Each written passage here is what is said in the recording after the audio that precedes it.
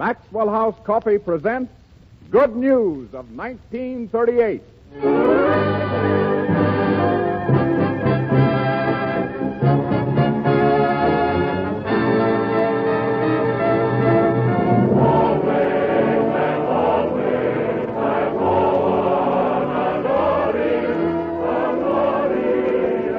Welcome to another hour behind the scenes in Hollywood, brought to you each week from Metro-Goldwyn-Mayer, home of the screen's greatest stars. Imagine yourselves now walking through MGM's famous front gate, past the projection rooms and the commissary to Soundstage 30. Tonight, scores of stars have come to broadcast and to listen to our Good News program. You will hear music by Meredith Willson and his orchestra, Allan Jones, Virginia Bruce, Frank Morgan, Fanny Bryce, Betty James, John Carradine, and Jimmy Stewart. And here's your host for this hour of entertainment, Robert Taylor.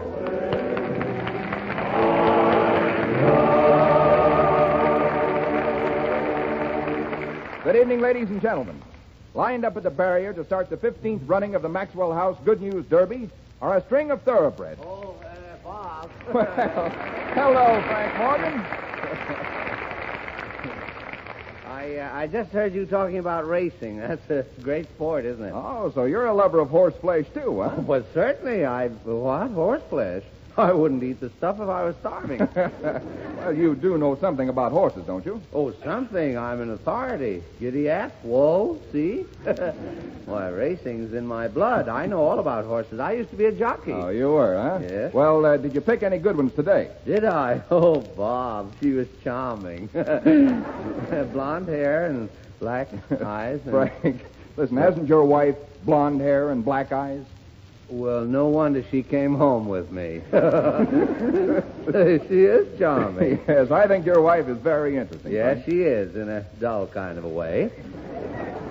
If she's listening, I'm only kidding. You know, her biggest fault is she insists on picking out my clothes. Why, just for wearing at the races, she had a top coat made for me out of an old horse blanket. It's an awful thing. I leaned over to tie my shoestring, and 3 jockeys jumped on my back. I think I'll go out to the racetrack myself tomorrow. Oh, fine, Bob. I've got a good horse for you in the second race. A tip from a fellow that knows a fellow who knows a fellow that knows... Well, who is it? I was going to bet on Dipsy Doodle. Oh, Doopsy Diddle hasn't got a chance. Well, bet the horse, I tell you. I've got information. You see, the horse hates the jockey, and he'll win the race trying to get away from him. Yeah. Frank, listen, I've got a good tip for you, too. Really? What is it? Well, you won't tell anybody, will you? I won't even repeat it to myself. All right, bet on Meredith Wilson's orchestra to play I Double Dare You right now. There they go.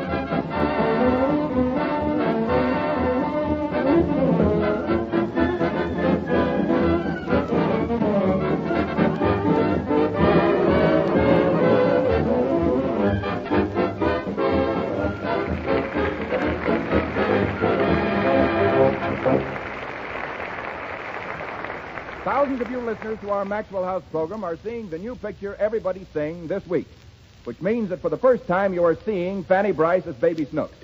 It's a thrill I'm sure none of you will want to miss because she's just as lovable, just as maddening on the screen as she is on our program.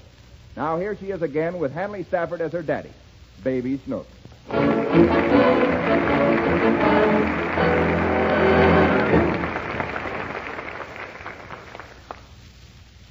Well, I finally got Snooks off to bed. Good. Is everything set, dear? Just about. Just about. By the time your boss gets here, I'll be all ready. Well, make sure the dinner's perfect. I don't want anything to go wrong tonight. It won't. I'm going into the kitchen and see if the roast is done. Oh, Daddy. Why, Snooks, I thought you were in bed. Go right back to bed this instant. Oh, what's the matter? You didn't sing to me tonight. Oh, all right. Sit on my lap. There. Rock-a-bye, baby, on the treetop. Daddy. Don't sing. Well, why? Just rock. Now, will you go right up to bed? Now, Oh, please go to bed, honey. My boss is coming here for dinner. what's a boy? Well, it's the man who pays me. I work for him. Why? Why? So I can earn money. What for it? To buy clothes and food for dinner. Does the boss earn money? Why, of course he does. Then why does he have to come here for dinner? Because I invited him. Oh. Daddy, What? I want to see your boss. You can't see my boss. Why? Because it's way past your bedtime. Next week, I'll take you down to the office, and then you can see him. All right. Now, are you satisfied? Uh-huh. And will you go to bed? Now, Well, why not? I want to see your boss. I told you you'll see him next week. You'll just have to be patient. What's patience? Patient means being able to wait for something. Is it good to wait? Why, yes. Then I'll be patient, Daddy. That's fine. I'm going to wait till your boss comes. Now, that's not being patient. You said it was. Now, look, darling, let me explain what patience is. A little boy goes fishing. What's his name? Oh, I don't know his name. Oh. A little boy goes fishing. The little girls go fishing? Oh, I suppose so. Why? For the same reason little boys go fishing. Will you let me explain what patience is? All right. Daddy, What is it? the fishes go fishing. No. Snooks, I'm trying to make you understand what patience is. Now, don't interrupt me again. All right. A little boy goes fishing. He waits and waits and waits. To see your boss? No, to catch a fish. Who? The little boy. Which little boy? Any little boy. But he doesn't catch any. Any what? Any fish. Are you listening to me? Uh-huh. What did I say? I don't know. Well, how can I teach you patience if you don't listen? The little boy fishes, but the fishes don't bite. Bite the little boy? No, bite the line. What line? The line on the end of his fishing pole. Ah. The little boy doesn't give up. He waits some more. Now, what does a little boy need when he goes fishing? Wine. All right, Snooks, you go right up to bed this minute. Mommy. Snooks, what are you doing downstairs? Oh, she's impossible. Get her upstairs to bed. My boss will be here any minute, and that blubberhead hates children. Now, don't get so excited. Well, she'll wreck everything, and that tightwad will never give me a raise. Say, I smell something burning. Heavens, the roast is on fire. The whole kitchen's full of smoke. Wait, I'll help you.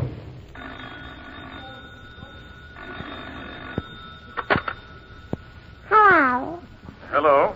Who is this? Hello. Hello? Hello. What's that, Higgins? Is Mr. Higgins there? Hello. Is Mr. Higgins there? Who is this? This is his boss. Oh, is this Mr. Blubberhead? Blubberhead? This is Mr. Martin. Who am I talking to? This is Mrs. Higgins. Mrs. Higgins? Yes, this is my mother. Oh, is this Baby Snook? No, this is the operator, not the police. What kind of a child? Call your daddy to the phone. I can't. Why not? He's pulling the roast out of Mommy's pan. What? Oh, you mean the dinner. There ain't gonna be no dinner. Well, what happened? The meat got burnt and Daddy used the soup to put out the fire. Well, I guess there's no use my coming to dinner. That's what Mommy said last night. Last night? Yeah, she said it to Daddy. What did she say to Daddy? He said there's no use having that tightwad for dinner because he won't give you a raise anyway. Oh, she did she? Uh-huh. But I want you to come. Well, I'm glad somebody likes me. I don't like you. I just want to see your cat. My cat? Yeah, the one who tells jokes. I have no cat who tells jokes. You have to. My daddy said you got a funny puss. Is that so? Well, tell your daddy I'm not coming to dinner, and he needn't come to work. Goodbye. Why, sure. Goodbye. Look, are you still downstairs? I think I'll go up now. I should say you'd better. On account of you, the roast got burned, and Mother had to put on 3 steaks instead. You ain't gonna need 3 steaks. The phone just called up. Oh, I thought I heard the phone. Who was it? Your boss, he ain't coming to dinner. Well, why not? He's got a headache. Oh, that's too bad. Oh, Mother, the boss isn't coming. Take off one of those steaks. Oh, my goodness. All right. Oh, wait a minute, Snooks. Are you sure my boss had a headache? Uh-huh. Is that what he said? No. Then how do you know he had a headache? 'Cause I bet I gave it to him. You gave it to him? What did you say to him? I told him you said he had a funny push, and Mama said he was a tightwad. Oh! Mommy. What is it? Take off another steak. Daddy ain't gonna eat. Why not? He fainted.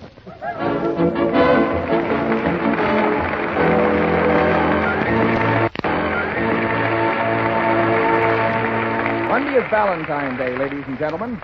And I know there are a lot of young ladies listening whose idea of the perfect Valentine would be to have Alan Jones sing a serenade outside their windows.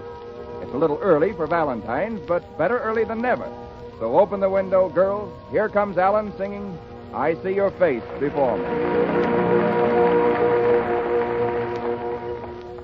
I see your face before me, crowding my every dream. There is your face before me. You are my only theme. It doesn't matter where you are. I can see how fair you are. I close my eyes and there you are.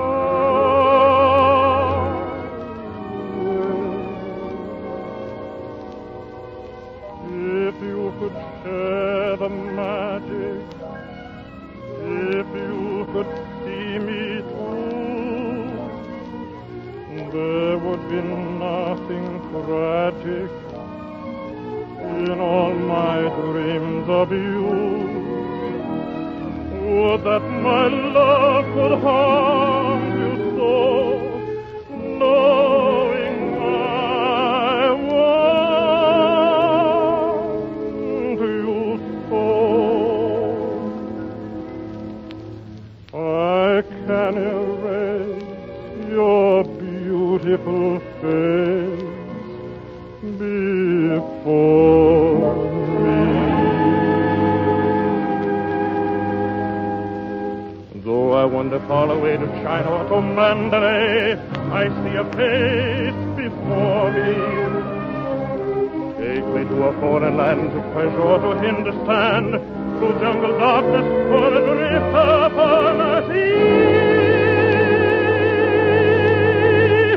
It doesn't matter where you are, for I can see how fair you are. I close my eyes and there you are.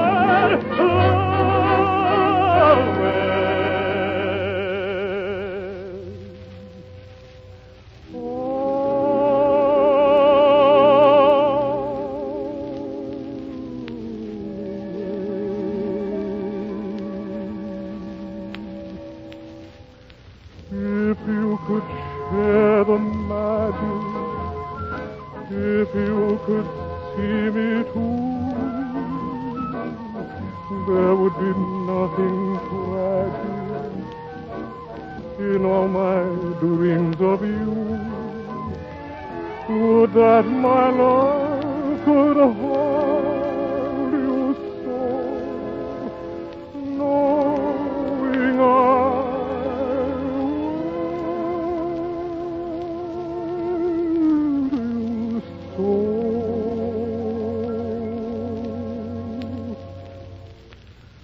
I can erase your beautiful face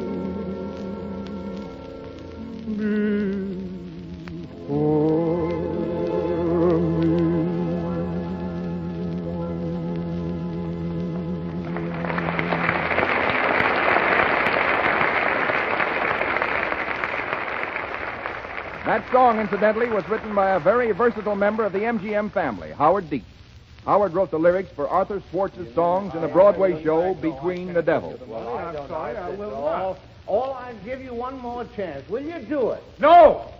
Well, all right, Tightwad. When this gets around, I pity your rep. Socially, you're a dead pigeon. Hey, Frank, Yes, Bob. what's all this trouble with Allan? You know Allan isn't tight. Not tight. No. What would you call a man who has the jagged necks of broken bottles sewed on the opening of each pocket? I say it's not only fair, Bob, that when one of our loyal friends, one of our co-workers, one of our comrades goes away on a trip, that we, his pals, get together and buy him a little gift. Well, I think you're right, Frank. Put me down for $10. Oh, that's fine. Who's the gift for? Me. The details don't matter, Bob. It's the sentiment that counts. That's a fine thing. Going around collecting money for a gift for yourself. Well, just to save you fellas the bother, I didn't want us to go to too much trouble about me. When Meredith Wilson heard I was going, he gave me a $100 check. Told me to get whatever I wanted. What are you thinking of getting with the check? Well, I'd like to get cash if it's possible. But you know Wilson. Yeah. When are you leaving, Frank? Tomorrow, I'm driving to New York in my car. Oh, yes, I saw your new car. It's a honey. It should be. I owe enough. I paid enough for it. It's special built, you know. Custom body, lovely chassis, Hillside 430. Oh, the car. Oh, it's beautiful. Only 2 cars like it in the whole world. Yeah, who has the other one? Well, some fellow by the name of Jack Benny. It's a very expensive car. I owe $3,000 on it, $300 a month. I can't pay it. Well, maybe if you talk to the finance company, they'll make an adjustment. They did. They adjusted the carburetor so I can't go fast enough to escape. You know, I'm taking the car on the boat over to Europe, Bob. Well, Frank, I better be careful about driving in Europe. In London, you know, they drive on the left side of the street 50 miles an hour, and stop signs don't mean a thing. Oh, they can't scare me. I learned to drive right here in Hollywood. Yes, Bob, this time next week I'll be boarding the SS Aquitania in New York. Are you sailing alone, Frank? Oh, no, I'm taking my personal maid with me. I mean, my valet. What would I be doing with a maid? You should meet her, Bob. She's nauseating, but nice. Should be a glorious trip. Especially Switzerland. Oh, Switzerland. The country of my misspent youth. I mean, where I spent my youth. Yeah, but, Frank, I understood that as a boy you lived in New York. New York? Well, I did live in New York, but I went to school in Switzerland. Back and forth. Yeah, like clockwork. I remember the schoolhouse, P.S. Alp, number 6. Bob, couldn't you possibly come along to Europe with me as my guest? Plenty of room for you, Bob. I've reserved the whole upper deck of the Aquitania for myself. Nothing but the best for Morgan, I always The whole say. upper deck. I don't believe it. You don't believe it? Why, Bob, if I'm lying, I hope the roof caves in on me. Hey, where are you going? Outside in the open. Bob, the invitation is still good. With me, you'll travel in style. The Riviera, Biarritz. I'll take you to see the Leaning Tower of Pisa. No, I'd rather see the Eiffel. Oh, the Eiffel. I've got her phone number. Lovely. I haven't seen her since the war. Champs-Élysées, 4161. If a man answers, it's the same one who slugged me. Well, Bob, if you won't accept it's your loss, the trip is costing me $40,000, but How much, Frank? Well, Bob, if I'm lying, I hope the roof... Well, it's costing plenty. Well, Frank, look, I have but one favor to ask us. Well, anything at all, Bob. It's a pleasure. All right, when you come back, bring me some little art treasure, some piece of sculpture. Well, now, you know, it's a funny thing you mentioned, sculpture. Do you know that when I went to school in Paris... What did you study in Paris? What did I say? Oh, I'll skip it. Bob, it's off to Europe for me. I'm off for the high seas. Well, bon voyage, Frank. Well, that's very... Hi, boys. Better late than... This is touching. I wish I could take you all with me. Frank, will you answer that telephone? Yes, of course.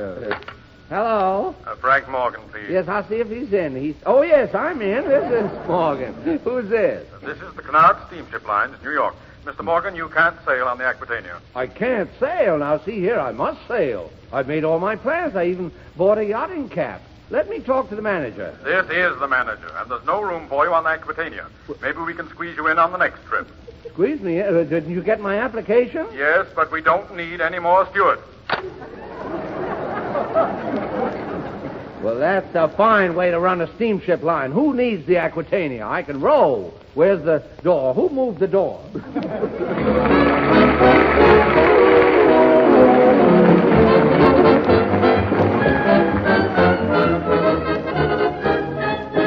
Meredith Wilson's new arrangement of the popular tune, Nice Work If You Can Get It.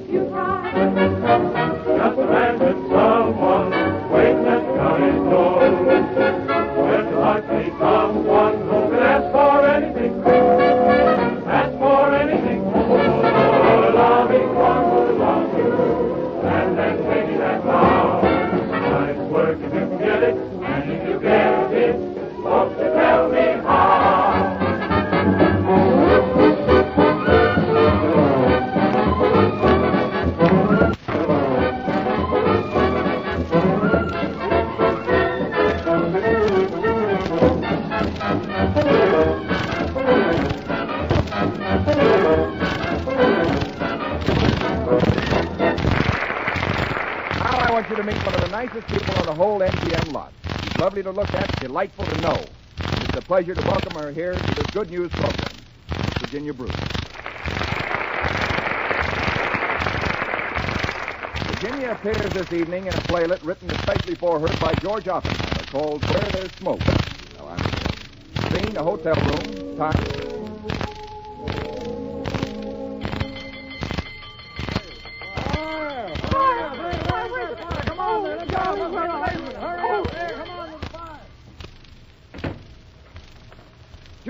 June, where are you? What is it? Who's there? What's happening? Where are those confounded lights? Oh, here they are. Tom, Anthony, what are you doing in my room? There's nothing personal about it. Get out, do you hear? Very well, if that's the way you feel about it. How dare you break in here? I didn't break in. The door was unlocked. It might interest you to know, June. Nothing you could say would interest me. Well, if that's how you're going to behave, I was just about to tell you... Will you get out or must I ring for the manager? I don't think they'll answer. What do you mean? They're all out watching the fire. What fire? Oh, just a fire. The hotel's burning. The hotel? Oh, why didn't you tell me? Because you were very rude to me. Oh, this is terrible. Now turn your back while I put something on. June, this is no time for modesty. Oh, where are my shoes? No, don't you look. I'll find them. I was only trying to be helpful. Turn around. All right, if you insist. Oh, it's getting hot. I can feel it. That's your imagination. The fire's only up to the 3rd floor. This is the 5th. Oh, quick, come on, open the door.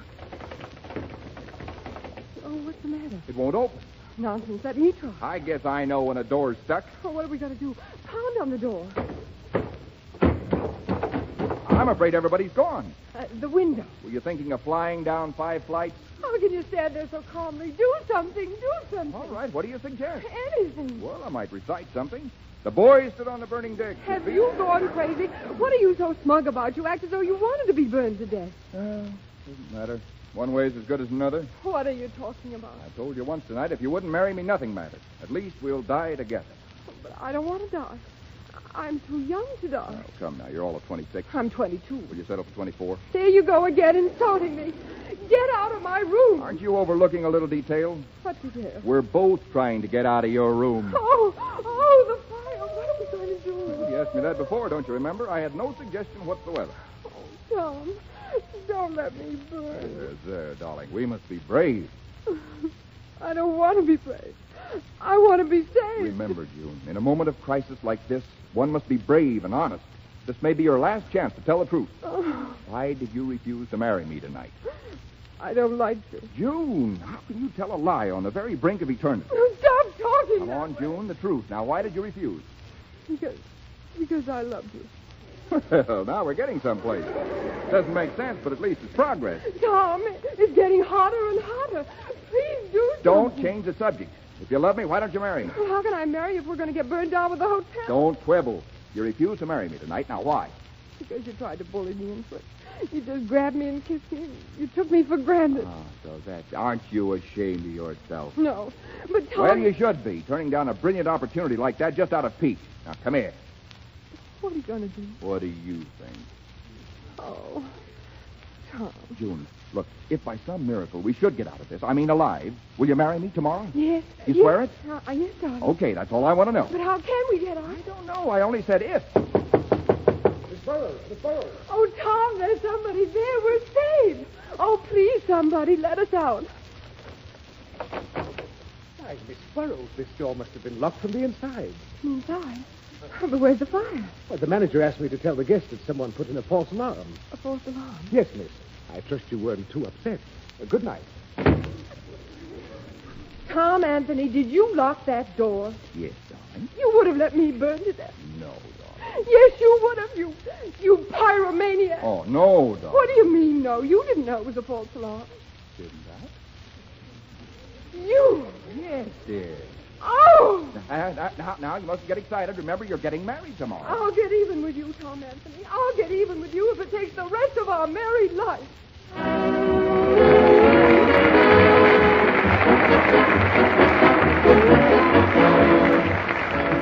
You were great, Virginia, but don't you feel just a little exhausted after all that excitement? Oh, I certainly do, Bob. Well, we can fix that. A little cup of coffee is just the thing.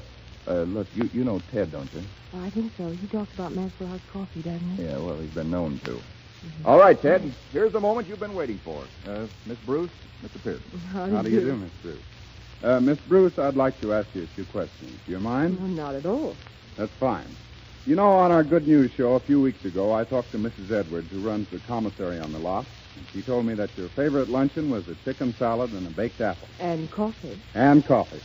Miss Bruce, I know what kind of coffee you drink on the lot because Maxwell House is the official coffee at the commissary. Has that friendly stimulation, never lets you down.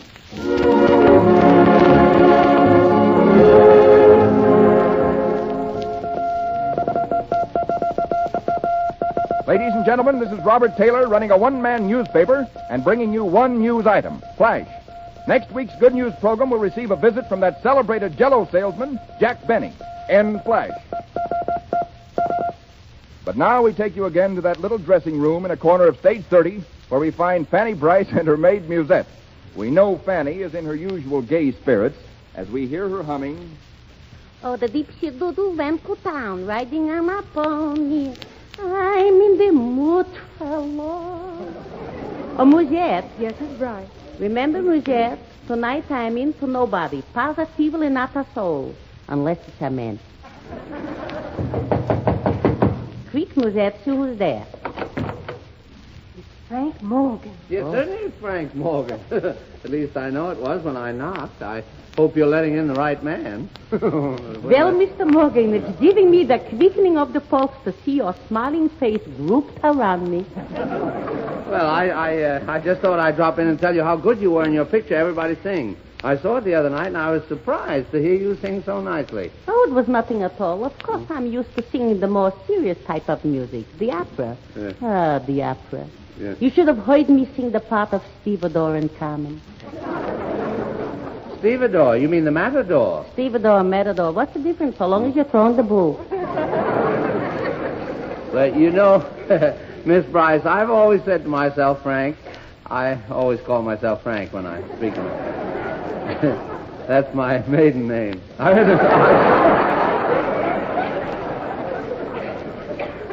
said, Frank, you've just got to play a love scene with Fanny Bryce. Now, isn't that a coincidence? I've been saying to myself the same thing. Yeah, well, you know, I've watched you do those love scenes with all the great screen lovers except me, and Well, I didn't think you was exactly my type. Oh. You know, I like more the outdoor rugged kind of man. Oh, well, I'm a little rugged in spots.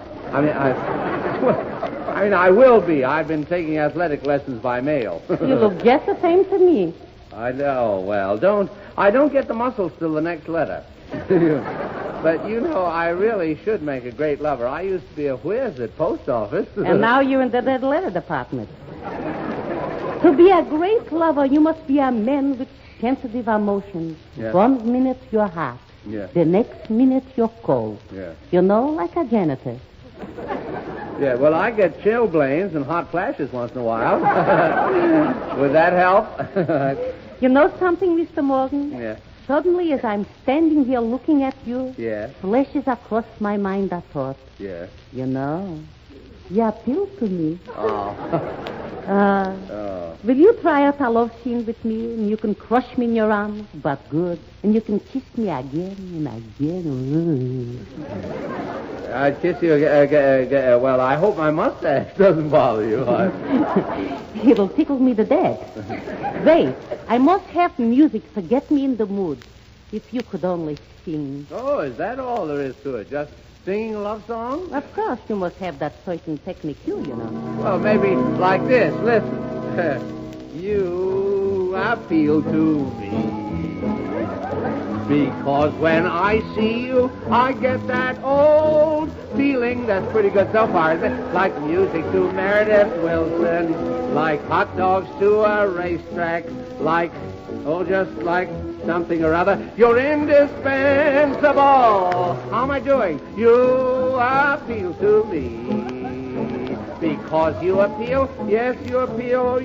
I'm getting into a rut here. Like memory to Al Jolson. Like buzzing to a bee. Like Maxwell House Coffee 2, 3, 4, 1. You appeal to me. How's that? Well, it was better than wonderful. It was mediocre. You know, I think I'll take a crack at that song. Yeah? You appeal to me because you don't look like a dog, but you look real to me. Like Mickey Mouse to Minnie, like Samson to the Lily, like sauerkraut to a Winnie. You're just a glamour man. You appeal to me because you're just a guy that don't look like a hill to me. Like Amos goes with Andy, like Clement goes with T, like Jimmy Stewart, Clark Gable, Robert Taylor, and a few others too numerous to mention. You appeal to me. There's no denying. You appeal to me.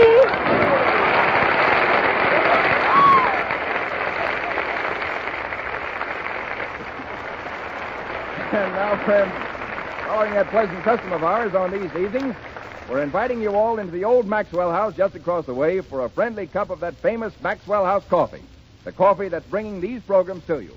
Ted Pearson, are they ready for us? All ready, Bob? All right, friends. Plenty of room inside, so here we go through these wide colonial doors. And there's plenty of fresh coffee, too, while we're setting the stage for the second half of tonight's show. So up with that coffee time music, Meredith.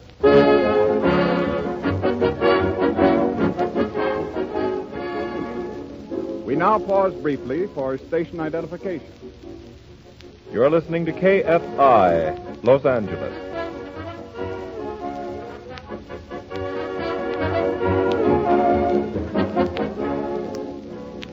Several weeks ago, Meredith Wilson took the popular song by Emir Bistoujain and made an arrangement of it that had us all tapping our feet and whistling for a long time after it was over.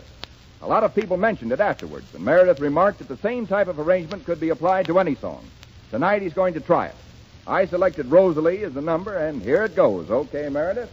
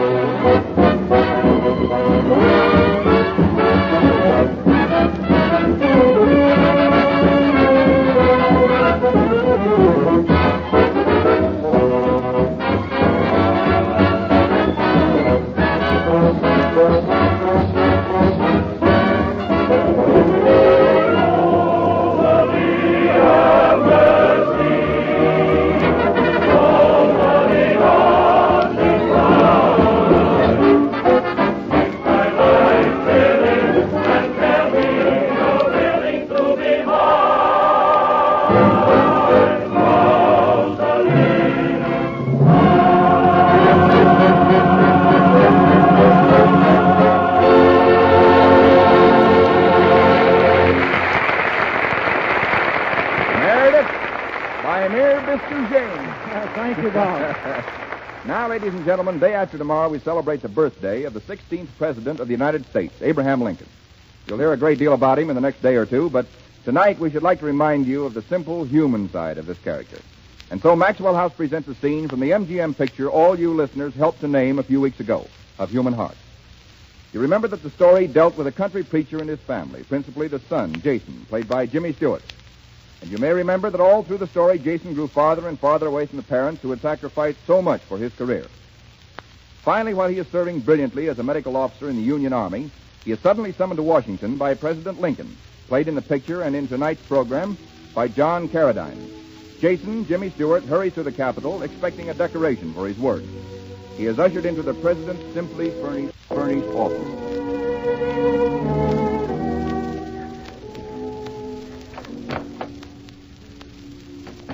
You are Jason Wilkins. Yes, Mr. President. I want to congratulate you, Wilkins.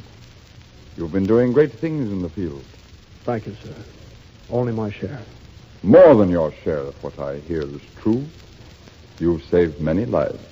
Well, sir, we're closer to the lines than most field hospitals, so that when a man is wounded, we're able to take care of him before complications set in.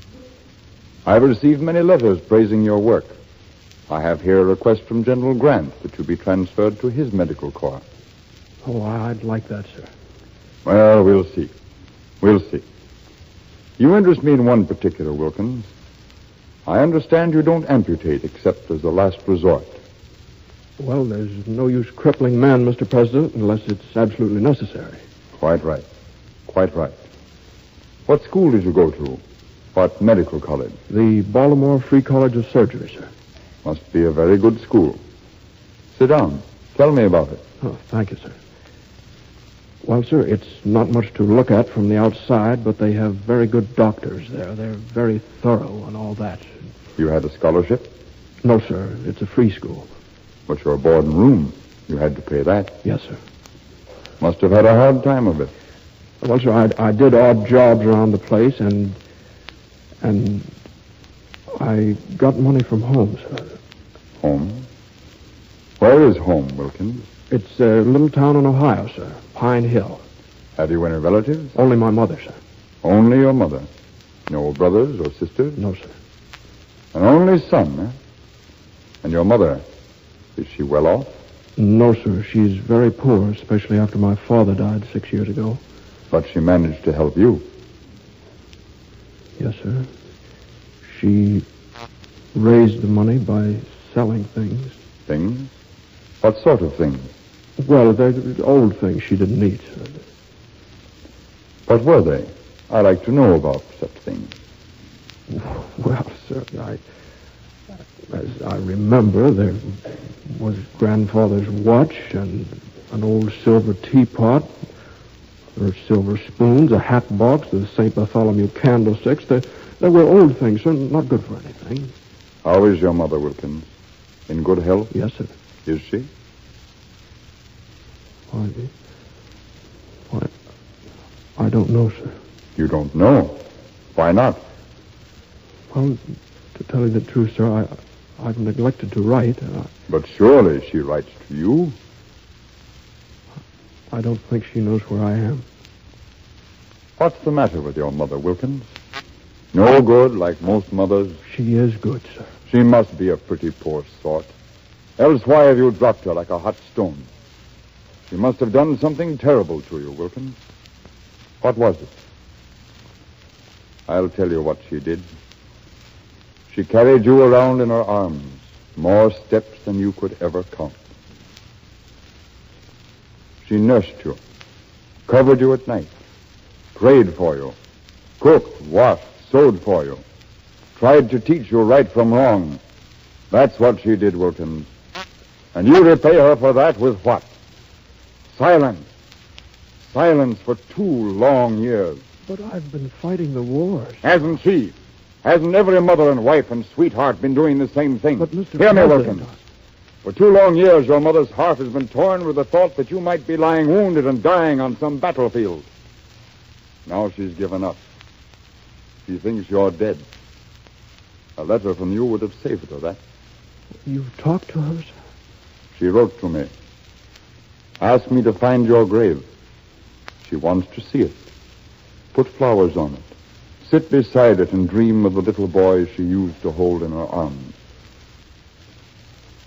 Oh, I'm so terribly sorry, sir. Sorry. She sold her household treasures one by one for you. Old things, you say, not good for anything. Oh, you ungrateful fool. Listen to me, boy. There's no finer quality in the world than gratitude. And there's nothing a man can have in his heart so mean, so low ingratitude. Even a dog appreciates a kindness, never forgets a soft word or a bone. The noblest holiday in the world is Thanksgiving. And next to the Creator himself, nobody deserves that holiday as much as mother. Wilkins, sit down at my desk. The desk? Yes, sir. Here's some paper. Now, write a letter to your mother. Tell her what an ungrateful wretch you've been and how sorry you are for it. Tell her you'll write often. And keep that promise, Wilkins. From this time forward, you'll write her a letter every week. Do you understand me? If you fail, I'll have you court-martialed.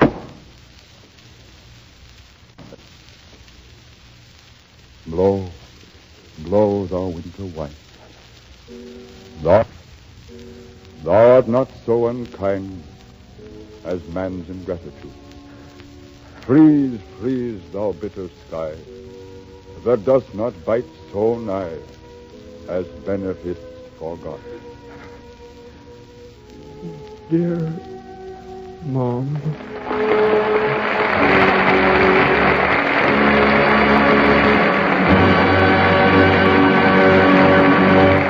Jimmy Stewart, John Carradine at the end of the scene. If I may say so, I think you played it beautifully. Thank you. Actually, the fellow that ought to be taking the bows is Director Clarence Brown. Well, he's right here, and I think I'll ask him to say something. Clarence? Well, Bob, we had a great cast and a great script. You know, I don't believe there was ever an actor who came closer to really being Lincoln than John Carradine. Yes, that's a fact, Mr. Brown. I was really startled the first time I saw him on the Clarence, set. you've made a lot of pictures. You go back as far as Flesh and the Devil. And last year you directed Conquest. How do you feel about Of Human Hearts in comparison with some of the others? Well, Bob, I don't think I'm prouder of any job in my whole career than I am of this picture. But I don't want any credit for it. The memory of Abraham Lincoln inspired the story and all of us who worked on the picture. Now, Bob, you go on with your show, and let us just sit here and listen. All right, Clarence, thank you. And ladies and gentlemen, I'd like to add my personal endorsement of this fine picture Of Human Hearts. In the next few days, you'll be able to see it at one of your favorite theaters. I know you'll enjoy it. Now, another of our regular Maxwell House troopers whom you all like, Miss Betty James. Betty James and Allan Jones present a song from the new picture, The Girl of the Golden West. It's called Who Are We to Say?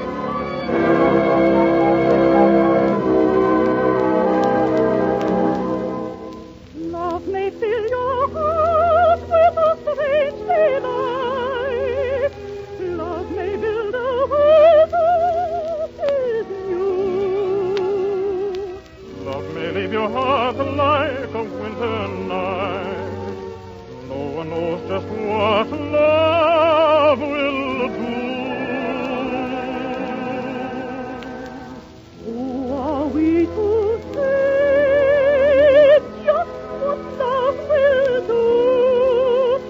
Love may live a day or all life through. Who are we to say how a rose will grow?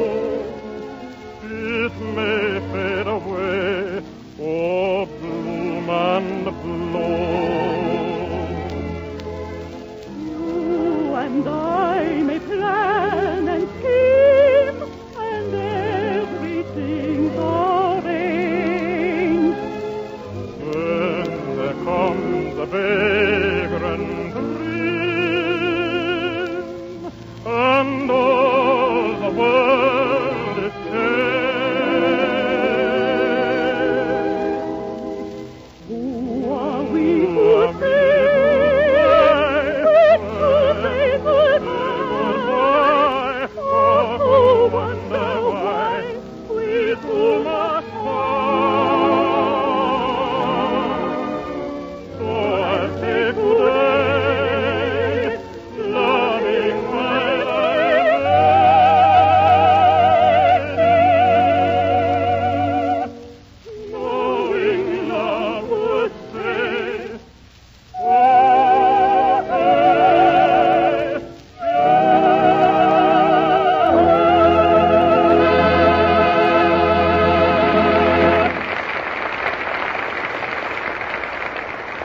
You know, there's one thing we never do get to know, and for that matter, neither do you, and that's this.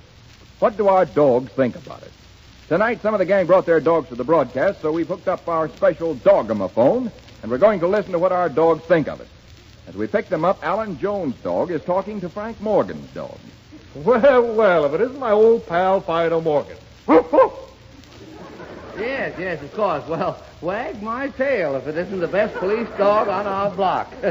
Flash Jones. Off to yourself. Well, how are things, Fido? Well, you know how it goes. A bite here and a bite there. It's not so good with me. Oh! No, I'm sure leading a dog's life. I get blamed for everything. You know that master of mine, Allan Jones, he sings half the night, and people in the neighborhood think it's me barking. Oh, you poor dog. But at least you're not owned by that tightwad, Frank Morgan. He built me such a dinky little doghouse that I have to wag my tail up and down instead of sideways. Yeah, you know, I think I'll run away and let the dog catcher get me and put me in the pound. Then they'll feel sorry. Why, they couldn't treat you worse if you were a cat. Speaking of cats, reminds me, I'm hungry. I could go for a couple of nice dog biscuits myself. Well, I got something better than that. I brought along a bone to nibble on till the program was over. Won't you join me? I'd be delighted. This is good. The leavings at the Morgan house aren't like this. After all, even a dog can't eat beer bottles.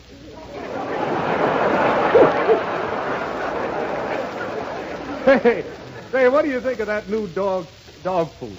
Canned food. Canned dog food. But that master of mine, Morgan, is so absent-minded, he forgets to take it out of the can. Oh.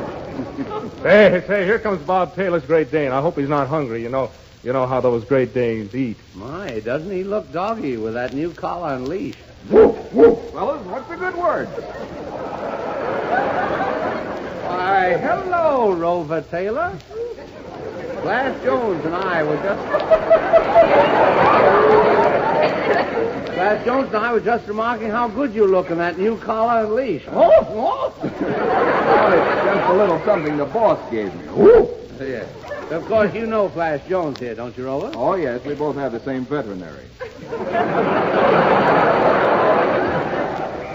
Well, now, for heaven's sake, please don't start talking about your operations. Oh, I'm tired from walking all day. Do you fellas mind if I lie down and rest my dogs?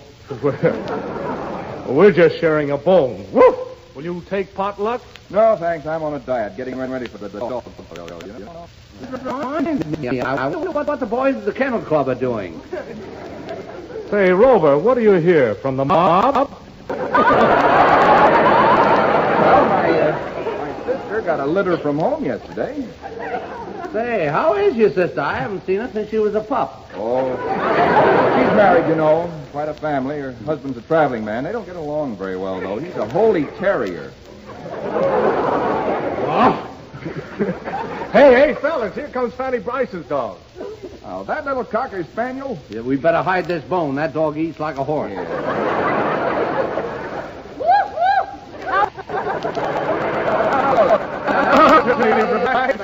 What do you guys eat there? Come on out with that bone. I saw you hide it.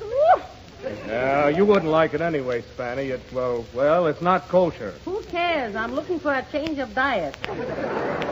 Anyway, that Fanny Bryce's brother owns a delicatessen, so all I get to eat is frankfurters. Believe me, I'm sick and tired of dog-eat-dog. How's your brother, Spanny? I understand he's going around with a little French poodle. Vive la France!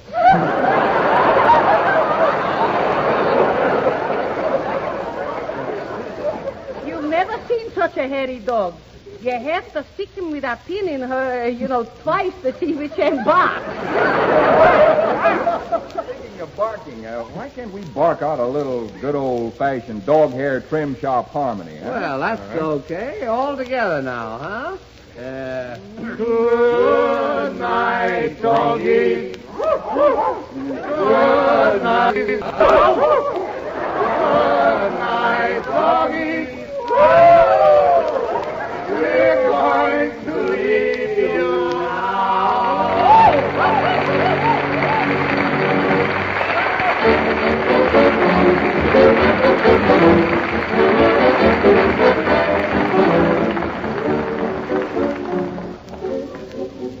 Friends, you may remember on one of our Good News broadcasts, Mrs. Frances Edwards, head of the commissary and coffee shop here, explained just why you need a special grind of coffee to fit your particular method of coffee making. Well, evidently, Mrs. Edwards made the point clear, for we've had a good many letters from women commenting on it. Most of them say something like this. A while ago, I bought a glass coffee maker and began to use it. It wasn't long before I became pretty discouraged because, frankly, I just wasn't making a good cup of coffee. I couldn't understand what the trouble was until one night I heard Mrs. Edwards explaining why it is that to make good coffee by the drip method, you must use a special drip grind.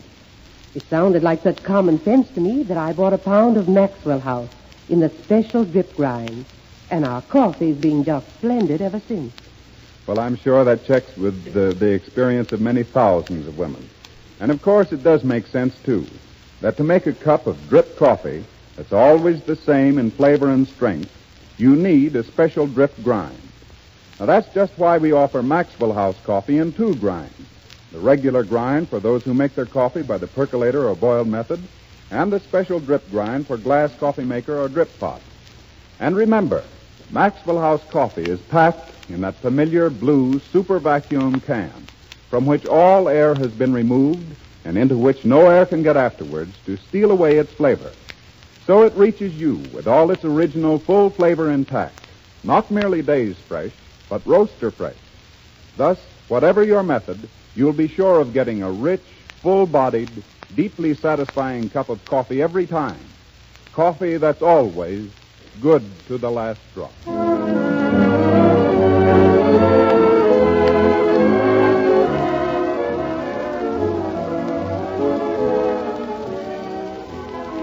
Now another presentation of the MGM Concert Hall. Last week, Meredith Wilson completed his series of 10 immortal favorites. Tonight, he starts a new series of popular masterpieces. And for his first number, he has chosen a composition which 20 years ago was on almost every piano in America. A song whose title most of you have probably forgotten, but whose melody I'm sure you'll remember instantly. It's called Mercedes.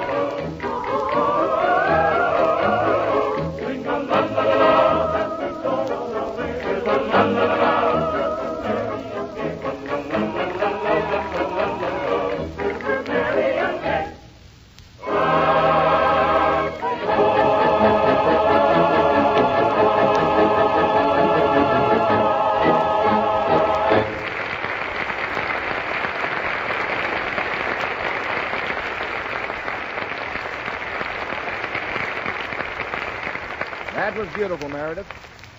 Next week, ladies and gentlemen, another hour behind the scenes in Hollywood, brought to you from Metro Goldwyn Mayer. Your ticket of admission is just your loyalty to Maxwell House Coffee. So be sure and tune in and hear Fanny Brice, Frank Morgan, Allan Jones, and Meredith Wilson. We'll also have with us again Maureen O'Sullivan, Lionel Barrymore, and Jack Conway, who directed us in A Yank at Oxford over in England last summer. And that famous Jell-O salesman, Jack Benny. So I hope you'll be with us next Thursday. In the meantime, go to the movies and enjoy yourself. This is Bob Taylor saying good night until next week.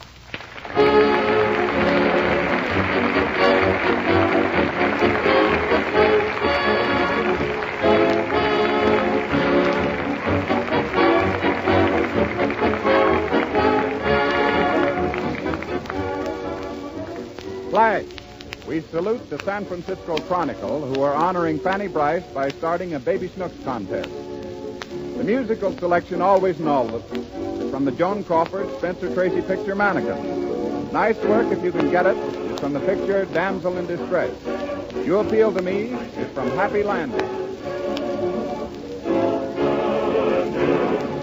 What I waited for, I wasn't waiting for you. Good news is welcome to me. Bad news will never come to me. Oh, Mr. Good News, you want to do me good. Sometimes it's really good.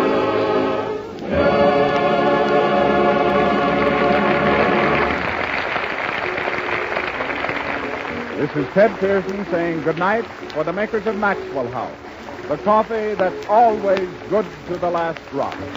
This is the National Broadcasting Company.